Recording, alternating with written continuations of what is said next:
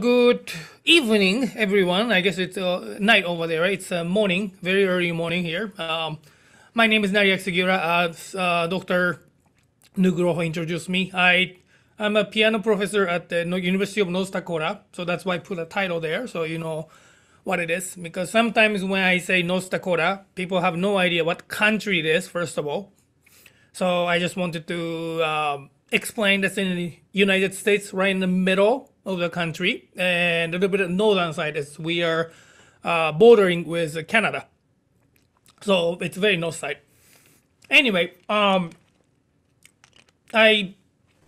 like to do analytical so on and explanation, historical artifacts and so on. Well, that can be interesting, but I think my interest more lies in looking through the history and how you interpret, how you fit yourself in the history, because eventually we all become history, part of the history. And we learn things by looking at the past and reflect on, then we think of what to do right now. So such as, when we play music of Beethoven, what do we do about it? So one thing that captivated me the more is, rather than just analyzing the music, is I will let the Dr. Nugroho take care of that portion because he's expert in that. Is to focus on one element of this, which is the Beethoven's metronome. Why Beethoven and the metronome is that the metronome was invented about the time that the Beethoven was alive, but that was after Mozart was alive. And that was after Haydn was alive. So basically, the Beethoven was the first major composer in history who used metronome. I hope everybody knew this, or if you didn't know, it's welcome. Now you know about it. So then, oftentimes, he put metronome markings sometimes during the composition or after the composition he did. There are many speculation that he must have been wrong to put the wrong metronome timings, because some of them too fast and impossible to play at the tempo that he indicated. So then that's speculation or doubts, conspiracy theory, and a bunch of things going on, and that's what I'm trying to explain to today. But nothing too difficult context in this. But I just wanted to introduce. Here you go. So there's a pianist musicologist, Peter Statlin, mentioned that 66 out of a total of 135 metronome markings are absolutely fast and thus impossibly wrong. Now, I don't know how many of you heard this, but so Beethoven finally got a metronome in 1815. So very, much closer to the end of his life. So then he got it, and he was very excited about it. But it was a love and a hate relationship. I'll explain you more. But anyway, then he started adding metronome marking to some of the older pieces, such as republication of symphonies, 1 to 8. But some of them very, very difficult to put, played together in that certain tempo that he indicated. And the very well-known examples, Symphony Number 9, the trio of a scherzo movement, and Turkish March in the finale. And also for among the pianists, the most one that we know is the Hammer Clavier Sonata. The fast movement, slow movement is here fine, but outer movements and plus the third movement is just so fast, that's insane to play. And unfortunately, this is the only one among all the piano solo pieces that he put metronome markings, and this is the only one. So unfortunately, that's the only one reference we have, but we know that it's almost impossible to play. So that's where the question comes in. Why did he put it, and is it the right tempo? So first of all, I just wanted to look at what is tempo. And I discussed this with my student, and most of the time, what you see is that this is the typical answer that we get. Well, tempo is the speed of a pace of a given piece, and it is typically indicated with an instruction at the end of a start of a piece, often with the Italian terms such as allegro, vivace, and so on, and is usually measured in beats per minute, so-called a BPM. And what happens when the metronome marking is not available? The performer should use the knowledge of a music style, the genre, and the musical common sense to decide on the proper tempo. The key to finding the correct tempo is identify the right character for the piece. So, as I said, the metronome was invented and introduced in public in the early 19th century. So until that point, so let's say Bach, Scarlatti, Handel, all those Baroque composers did not have this great invention of a metronome. How did people used to teach certain tempo so that you don't get the wrong character? Well, the music was not so available like now. So music was only for aristocrats, the people who can afford instrument to buy. And so hence composers are only, the music are only limited to the high-end people, I should say. So composers had access to the people who wanted to learn and perform these pieces. And it was very rare that they publish a piece and somebody that you don't know will play your piece. That was a very rare opportunity. So that, why do you have to put so many things? Hence, when you look at the original version of a Bach's well-tempered clavier, Invention, Sinfonia, you don't see anything. Decorations, dynamics, of course there was no dynamics, but lots of information that we see as the classical music is missing. And that's because composers just used to teach. So that why do you have to put so many indications? So tempo is the same case. They just put allegro, largo, or whatever the character which describes the character of the piece, not necessarily really the speed of the tempo or of the music. They never put it in the score. So that was the case. And of course, you know all this. So the left side is what people used to see: grave, lento, largo, adagio, andante, moderato, allegro, vivace, presto. You all know this. But when you think of tempo, what do we generally think of? It's on the right side, the numbers. And that's a pulse, and that's what we refer to rather than the characters.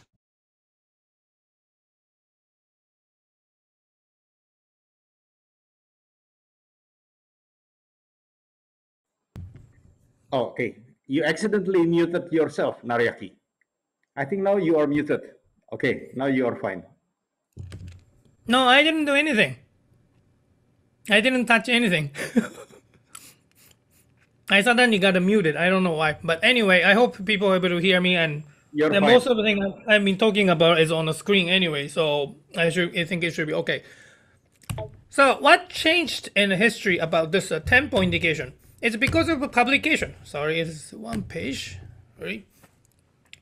So the publication, how it happened, it was the Industrial Revolution in England. So the many factories are made, many things are made in mass productions. So including the piano, and the publication was one of them. So that's why I put it here. The publication of music score made the tempo indication very important. So then Beethoven was the first composer who did not serve as a composer in history. Well, Mozart kind of was in a way because he used to work in a court, and he got kicked out, as you probably know the history about it. But Beethoven's case, he from the beginning did not serve for anyone particular. So that's why I said that he was a first composer earning his money. As I said here, that he earned money mostly from teaching, commissions with new compositions, and the publication of his score. So as he made his music widely available to public, he wanted to write very detailed instruction on his scores, including tempo instruction, articulation, dynamics, and expressions. So that's why I'm sure you have heard from your teachers studying Beethoven's score accurately in detail. Why it's important is because of this. Beethoven was really the first composer who did the detailed work on the score, including tempo indications. So, of course, Beethoven was that much detail, particularly if you look at the late Beethoven sonatas, so detailed in notes, articulations. Sometimes you find a 64-second note, 128-second notes. It's crazy. So details in his music. So, of course, once he found out about this the new invention of a metronome, he wants to be precise. He put the metronome marking, and he did not even give a room to wiggle around. And that's how Beethoven was. Anyway, moving on to the guy who invented metronome. It's called a Melzel. It's a German inventor, engineer, and showman, best known for manufacturing a metronome, several music playing automaton. He worked with Beethoven to compose a piece of music for one of his inventions. Trying to remember, it was the Opus 91, I believe it was. Beethoven composed a piece of Wellington's Victory. It's about the war, and there's the music that he wants to portray, and there's a symphony versions available too. But he specifically created this for machine, which that you turn it on, then you can hear the cannons, and you can hear the gunfires, and so that it gives you lots of effect of wartime, war zone effect, I guess. So that's what he created, and they toured around with this machine with Beethoven's composition. So anyway, so Beethoven got to know Melzel in about 1813, and so they became a good friend. And Beethoven wrote a piece, and they toured around. It was good. However, when we are talking about they are talking about the copyrights. They started fighting who has the right to perform, and who gets the commission, and so on. And they started fighting. And Beethoven sued Melzel, and Melzel was like, yeah, but he's great, so I don't want to fight with him. So he decided to give him a gift, which happened to be the metronome. And Beethoven happened to love this device, even though he was almost deaf. But it gives him the right to choose certain tempo, set the right tempo, and so on. So he was very happy with this invention. So that's Beethoven's, first time meeting with a metronome. But anyway, outside note, this Melzel, even though we know him as an inventor of a metronome, but he's actually not an inventor. So that's why I said the best known for manufacturing a metronome, but I didn't write inventor. And that's a very important point because he actually stole it from somebody else, Winkel. And Melzel actually went to Holland. Sorry, Holland, not Poland. So in Dutch guy to meet. And he met Winkel and asked him, okay, I would like to know how to make a metronome and so on. And Winkel said no. So Melzel went back to his country and he started manufacturing it just by imitating Winkel's metronome. So, but back then, copyright was very lightly taken. So Winkel didn't do anything. So while that was happening, Melzel went to get the copyrights from many different countries. Back then, the international copyrights law didn't exist, so that you can get the copyrights from every different country. So that's what he did. So now, after that, Melzel, everybody believed that he invented the metronome, but it's not the right story. All right. Now the important point of the Beethoven tempo indication. Why is it often too fast? One, his deafness prevented him to hear or feel the right tempo.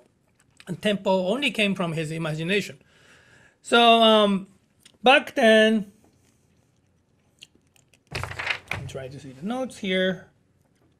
So he was using this, of course, the pendulum metronome. I don't know how many of you have that pendulum system, which is the this one, the photo that the pictures that I put here.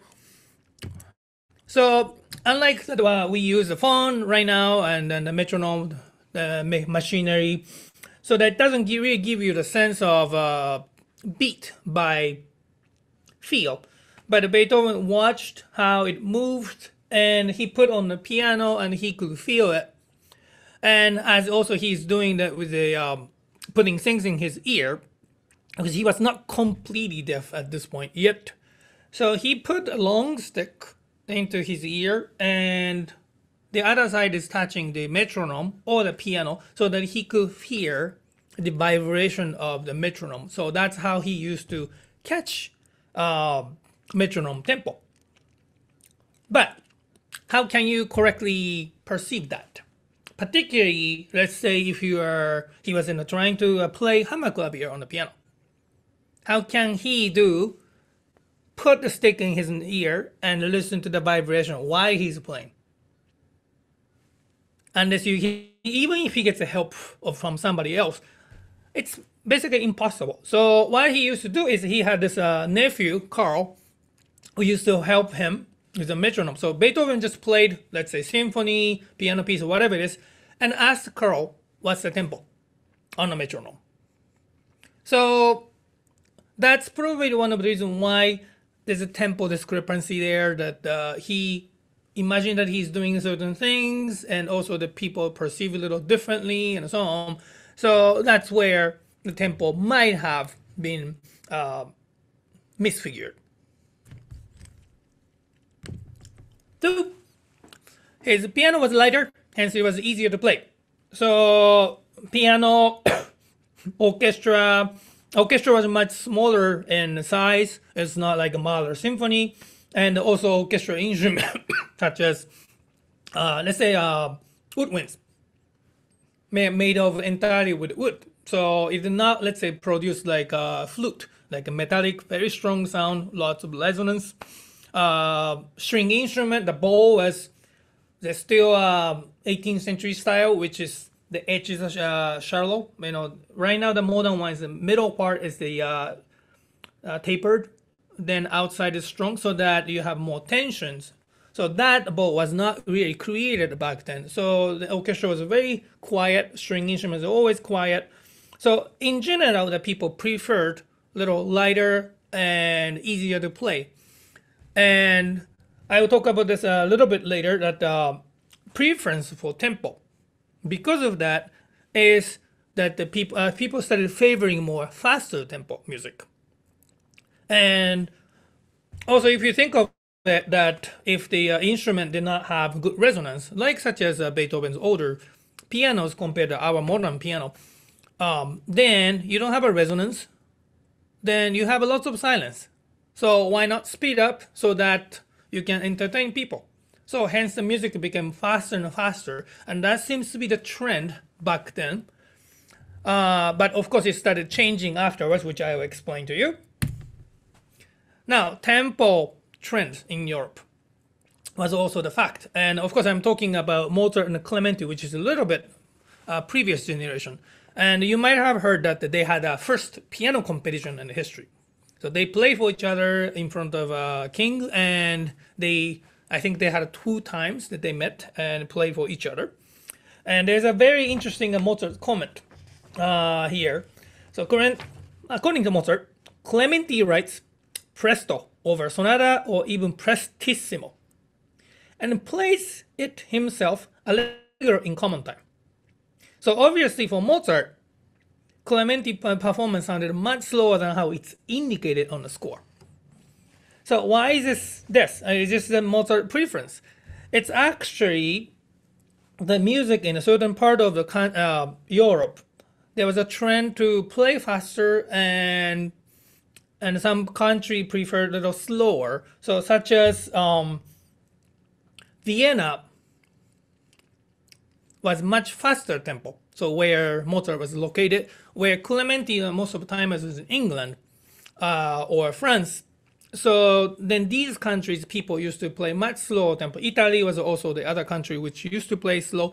However, the inland of Europe and centered in Austria, people used to play much faster tempos. Hence, they perceive differently. So earlier I talked about the tempo, allegro, vivace, and so on. So for Mozart, vivace is supposed to be vivace, but for Clementi, vivace this is fast, But for Mozart, that was only allegro tempo. So trend, and depending on the country, it was completely different back then. So Beethoven was in Vienna, obviously, so he preferred fast tempo. And the instrument also helped to play light, so that he was able to play fast. So that's the other things. Just extra information here. So this is after Beethoven. So Romantic period, what happened is actually very interesting. So during the Baroque to Classical period, the tempo was getting faster and faster and faster. More notes. And Romantic period, after the appearance of Liszt and Wagner, that they reversed this trend of a fast performance. And so, for example, there's a record of a Liszt conducted Beethoven symphonies in public, and he took much slower tempo than indicated. But then there was a record of these performances were very received with a positive review. So it made sense to the public because it was easy to listen to and so on. And there's the same record of a Wagner doing the similar attempt in music. And I remember I was working for Professor Janos Starker. I was a very legendary cellist, and he used to tell me about the experience that he used to have with Enescu, composer from Romania, and that the composer explained to Mr. Starker, saying that yes, I have experience in playing with Brahms. And I witnessed and I heard that the Brahms used to put lots of rubatos and lots of tempo rubatos everywhere, and everything was kind of slow, almost like you're feeling drunk. And he demonstrated it for me. And as a matter of fact, if you look up only recording of Brahms' voice and playing is now available on YouTube. And you hear lots of rubato in his performance of Hungarian Rhapsody No. 1. So at the end of Romanticism, it was really, everybody was playing everything very slow with lots of rubatos. Okay, the last thing, but not least, preference for tempo. Tempo changes over time. So this is a good example of this. Do you see that the opus number on the left and the tempo indications here? Now, the three people made this tempo with a tempo indication that they publicized Beethoven Sonata set. And as you can see, let's say even, yeah, you can just see the numbers, the difference from right to left. So like even like looking at the Czerny right now, that first publication, proper performance, to Simrock edition, that you see the different numbers for the tempo indication for every sonatas, almost every sonatas. And why? Beethoven indicated certain tempo. Czerny, in case of Czerny, he studied with Beethoven. He heard Beethoven perform when he was younger and he was not still deaf. Czerny performed, probably studied many times with Beethoven, so he knew about how it's supposed to be. Why did he change the tempo indications when he made a different publications? So, is that because of this preference? So, to give you the idea, this is a very good example of Brahms talking about tempo marking.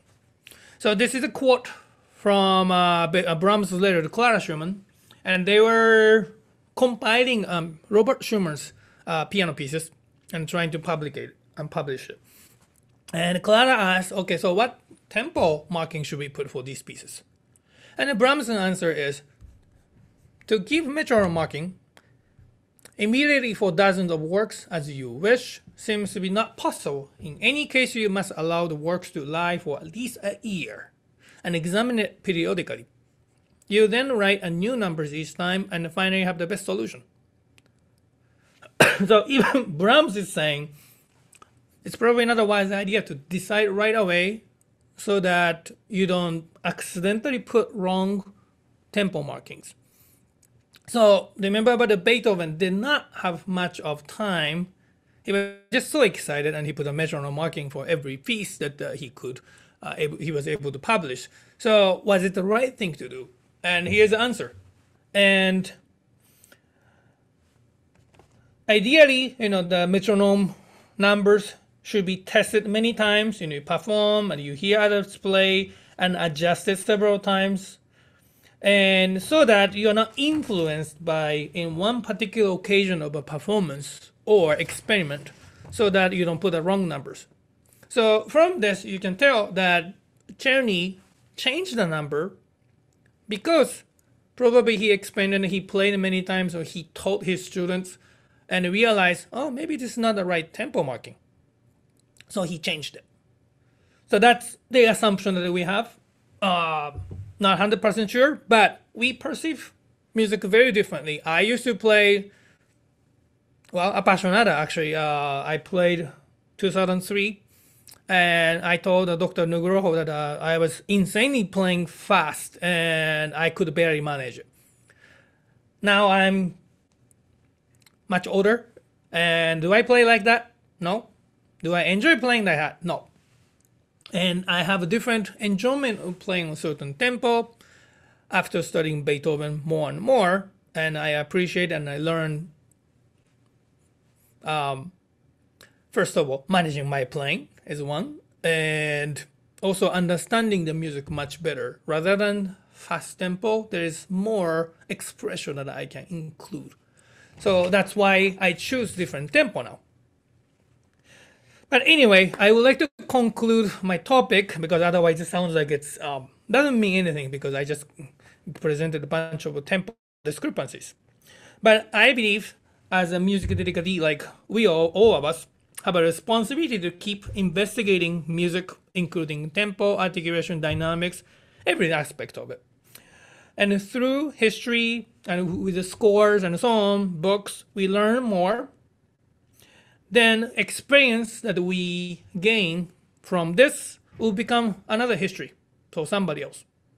So basically, by us investigating Beethoven's music or anybody else's music, we're helping to create the new history for the next generation.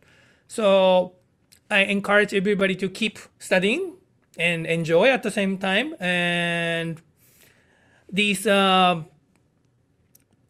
problems that we find in history basically triggers everybody to instigate and to practice or study about it, and that is what we need. We need to keep doing this. So that's where I would like to stop. Thank you very much.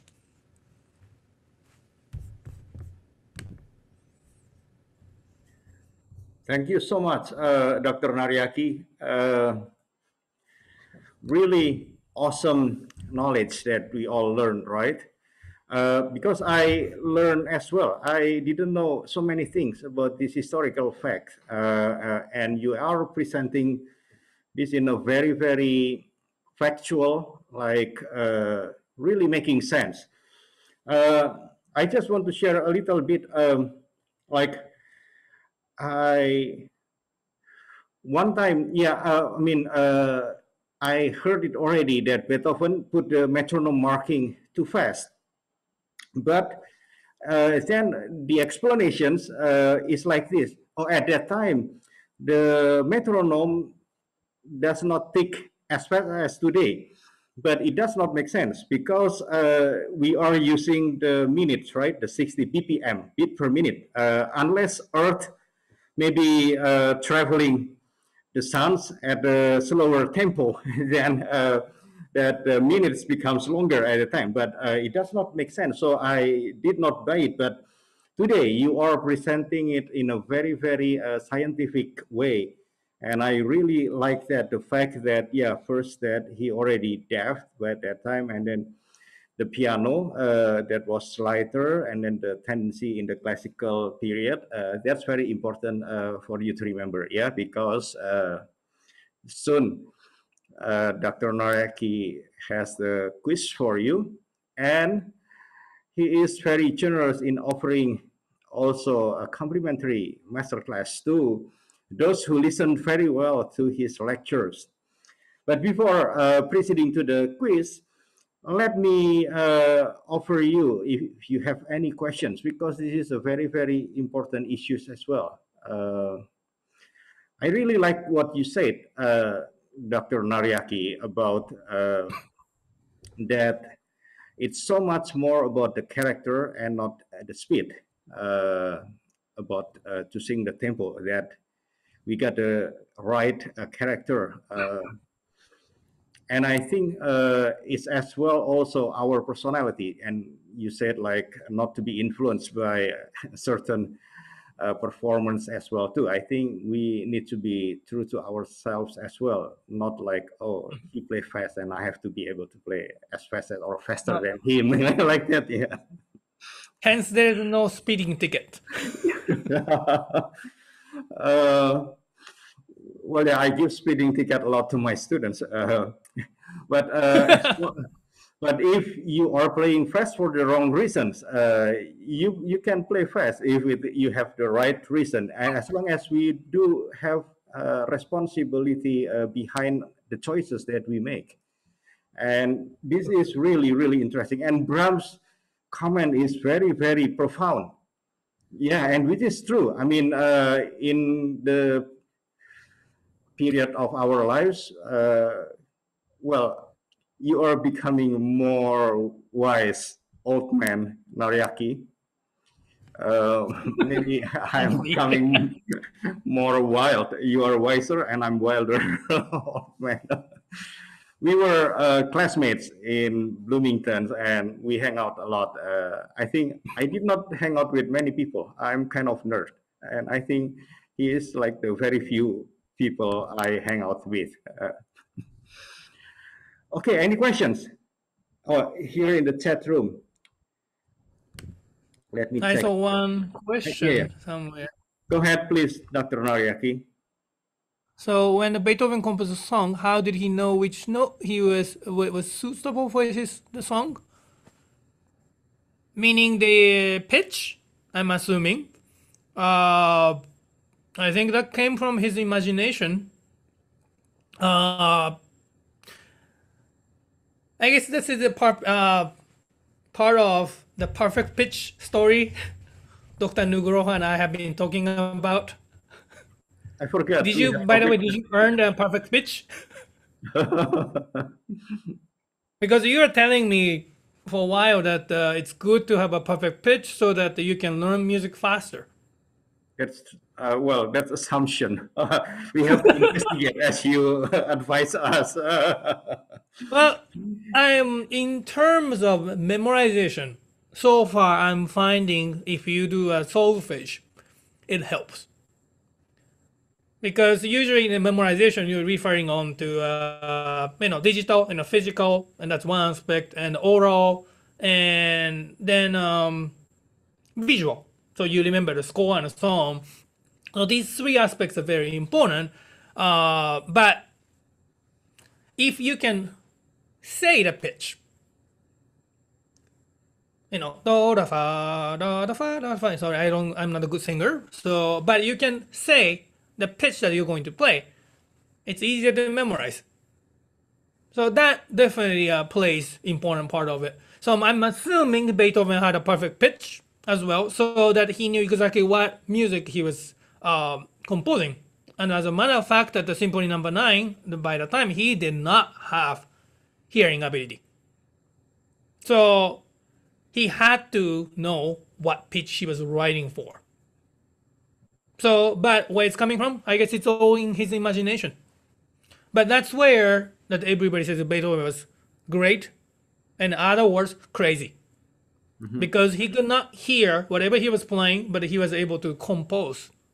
So imagine that right now, you lose hearing ability suddenly, and you're supposed to write something. And that's what Beethoven did. So that's why Beethoven was great. Can we do it? We don't know. I probably put wrong notes, wrong harmony, and there's no way you can check it. But he did not make that mistake. So I guess he knew what he was writing and what he was hearing, even though he was not be able to hear. That's my answer. And maybe your advice to listen to your theory teachers and be better at your theory classes, yeah, everyone, because so many of young students, like, you underestimate the power of your theory or solfege classes. And I think it does not matter whether you are using the systems of fixed do or movable do, but you do have a systems of the notes recognitions, and I think that is important, right? It So is. as Dr. Nariaki mentions that, yeah, you kind of really know the connections among so many notes that you have. So they are not just randomly exist, but they are there in a certain order, and that order is the systems that you learn from your theory teachers. Yeah, so listen better, your theory teachers, guys. Hope there are many theory teachers here that will be thanking me. They usually just practice before the royal exams, Nariaki, and then, like, here, you know, the royal exam systems here, like, Yes. and British system. if you want to go above grade 5, you have to pass the theory 5. But then after that, they stop learning theory. They just learn theory up to the level 5, and then that's it. And it's forgotten. So anyway, well, time is moving very fast. So I am going to operate Dr. Nariaki's quiz from here. Everybody's There's ready? one more question. I can Okay. answer this question very quickly. Mhm. So it's about tempo rubato and so on, I'm assuming. So I can just give you, I actually prepped this phrase and I forgot to mention it. So it's about Andy Ferne Geliebte. It's the Opus 98 at the song set. And he used the same song for Opus 109 and a second movement. Well, third movement, I should say, the slow movement. So anyway, so this singer came and asked Beethoven, what's the tempo for this first? And he said, oh, quarter note equals to 60. But there was a continuation to that. So he gave a tempo. He said 60 quarter note for the first measure. He was very specific to the first measure. And after that, don't stick to the metronome. So that was his very specific answer he answered.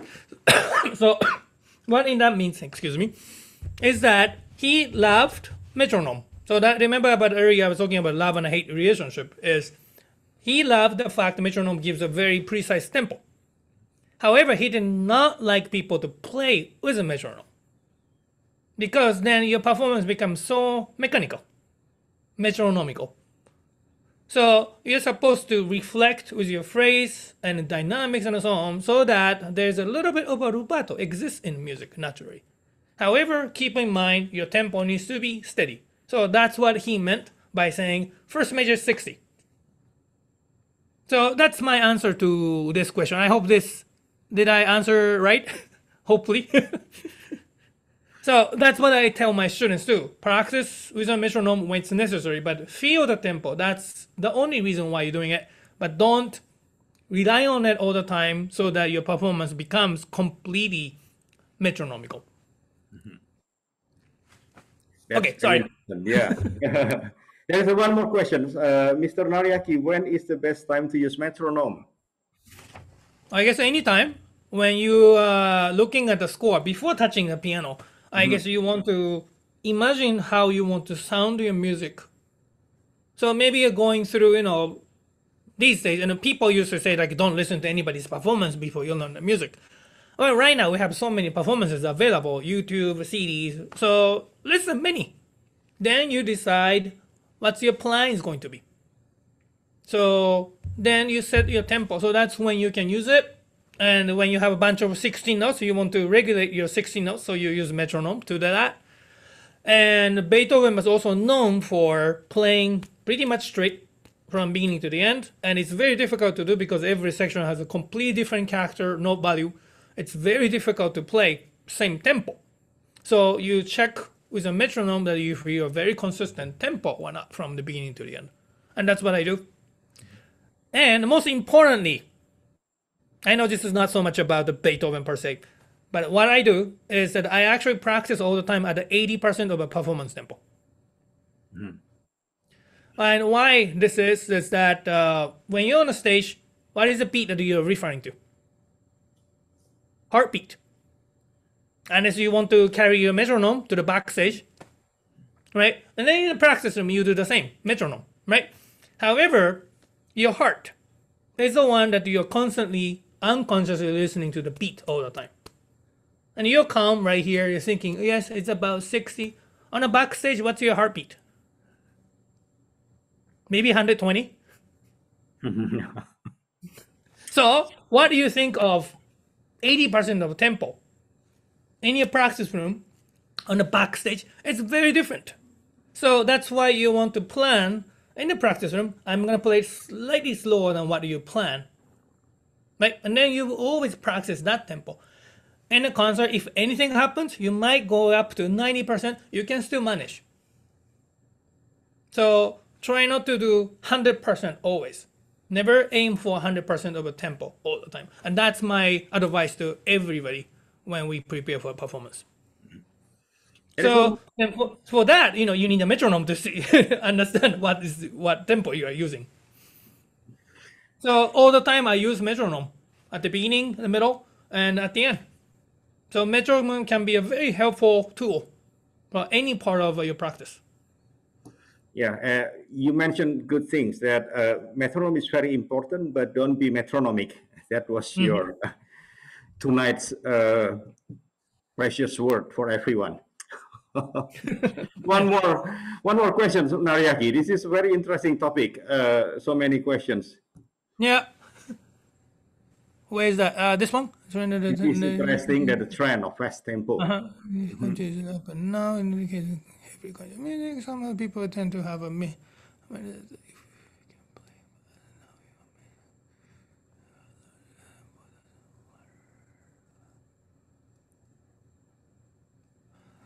well, so I think the current trend. I remember I actually talked to.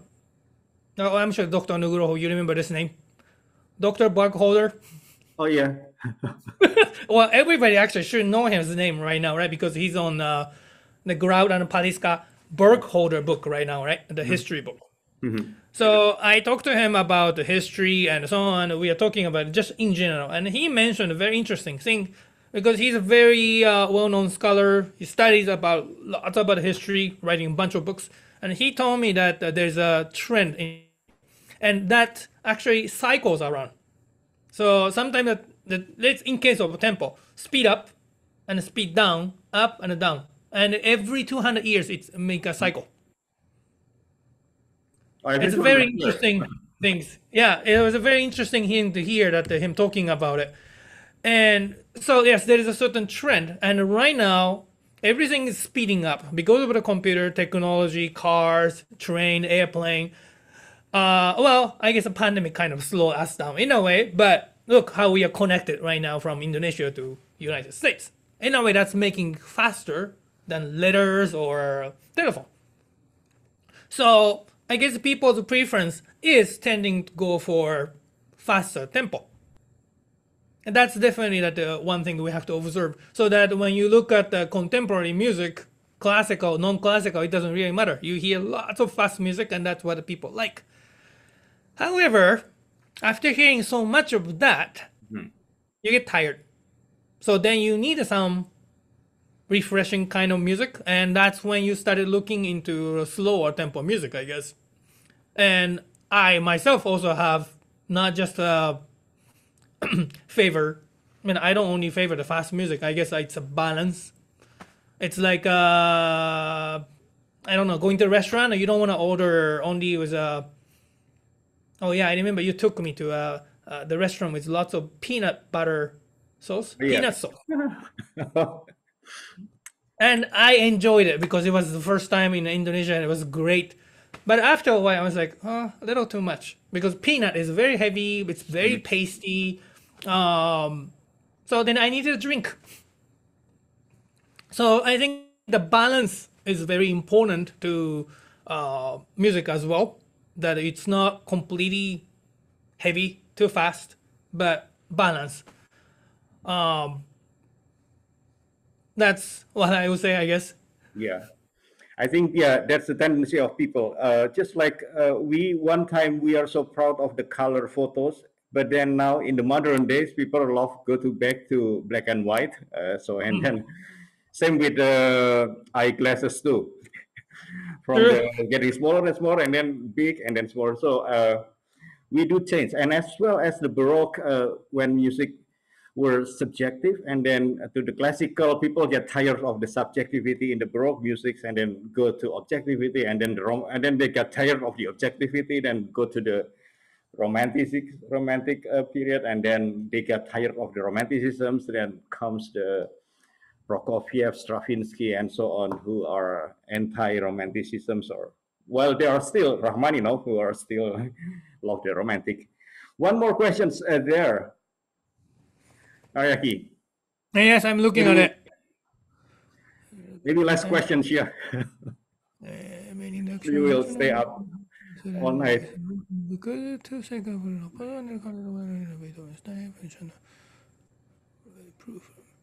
Yeah. This is right. Yeah. So here's one more thing that we have to consider. I know that we look at Beethoven's score or manuscript as basically as a Bible, most important document so that we can refer to. However, it was created by human. Nobody's perfect. Beethoven was not God. So we basically help each other and trying to figure out what is the best. So that's why I said, and even the Brahms said, let it sit, let it experiment, so that you don't just come to the one conclusion in a hurry. Then rather you try and experiment so that you find the right tempo. So that's probably one proof that I have to say. Or my teachers, Mr. Nariaki used to like it. It's like even if you don't agree with it, come up with the reason why Beethoven might have done that. So, of course, in the tempo, if it's half the tempo or twice the tempo, of course you can't do that. You can't justify it. But maybe you can justify why you need to play slower than what Beethoven indicated. So that justification is very important. Yeah, our reasoning, our responsibility for the choices we make, right? Because we are not just, oh, okay, I like it, but I don't know why, I just like it. I think that's not professionalism. Maybe that's the last question. I think everybody will agree. We should invite Dr. Nariaki again, yeah. And then we will maybe I will rest and give him all the time for him. Well, I hope the pandemic is over soon, and then like you can visit me back here to Indonesia. Sure. Yeah?